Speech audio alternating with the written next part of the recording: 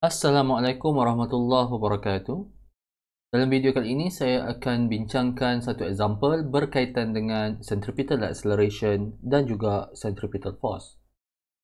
Soalan ini adalah berkaitan dengan case horizontal circular motion. So, mari kita tengok soalannya.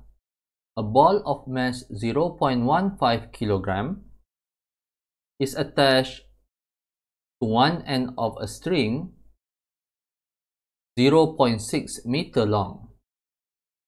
The ball makes 2 revolutions per second in a horizontal circle. Question A. Calculate the centripetal acceleration of the ball. So let's list the information given by the question. Yang pertama sekali, diberi mass of the ball is 0.15 kg dan the length of the string. So tali ini menyambungkan antara bola dan juga center of the circular motion. So the length of the string is actually the radius of the circular motion. So the length is equals to the radius of circular motion. That is equals to 0.6 meter.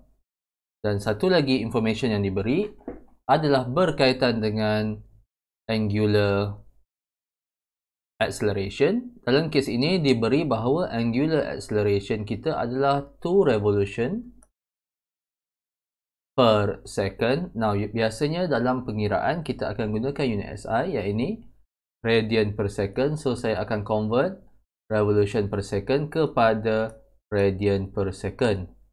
Now, 1 revolution is equals to 2 pi radian. So, kita boleh cancel out unit revolution. Dan saya akan dapat omega is equals to 4 pi radian per second. So, that is the angular velocity. So, di sini sekarang kita nak cari centripetal acceleration. So, that is our target. Dan macam mana kita nak cari centripetal acceleration? Kita gunakan rumus. Centripetal acceleration is equals to V square over R. Now, itu maksudnya di sini, kita perlu cari terlebih dahulu kuantiti tangential velocity. Kita dah pun ada radius. So, kalau kita ada tangential velocity V, kita boleh cari centripetal acceleration. Equation V is equals to R omega. So, kita boleh terus kira. Kita ada R is equals to 0.6 times omega is equals to 4 pi. Dan saya akan dapat the tangential velocity of the ball is equal to 7.54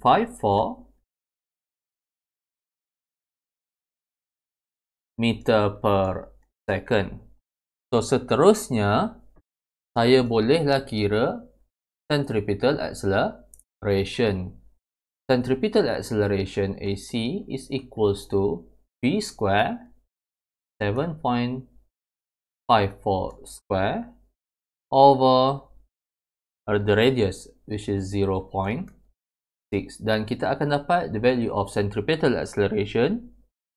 Pelajar semua boleh tekan kalkulator dan cek sama ada pengiraan saya betul ataupun tidak. The acceleration is equals to 94.75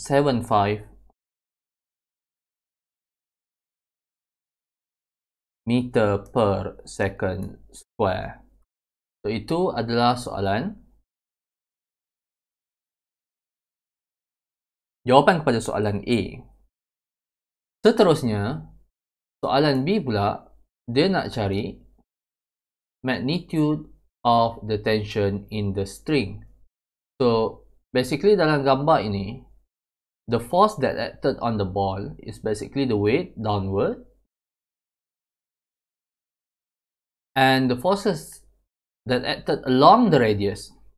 Yang dimaksudkan dengan along the radius maksudnya pada garisan putus-putus yang saya yang saya lukiskan ini.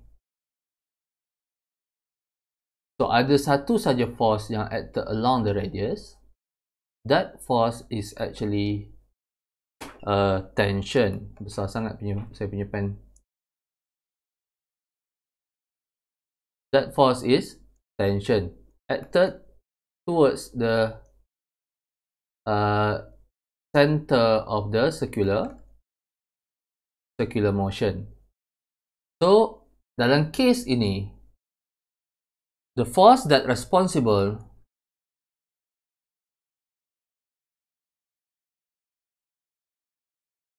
for circular motion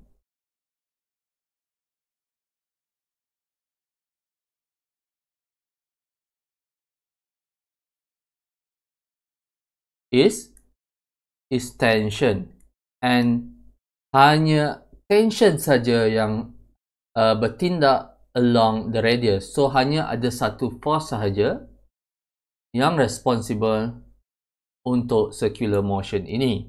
Now, according to the equation of centripetal acceleration,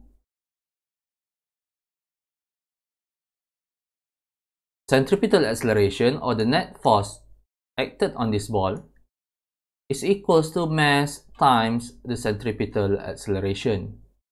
Dan dalam case ini, the net force is only contributed by the tension.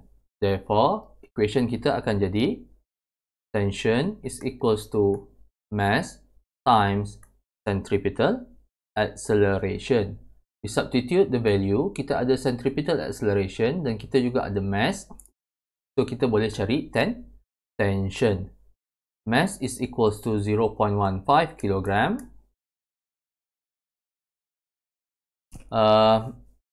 Tak perlu masukkan unit dulu. Times the acceleration is 94.75 meter per second square. Dan saya akan dapat value tension bersamaan dengan 14.21 Newton. So, make sure you tekan calculator dan check sama ada jawapan saya betul ataupun salah. So, itu saja untuk video kali ini. Sekian, terima kasih.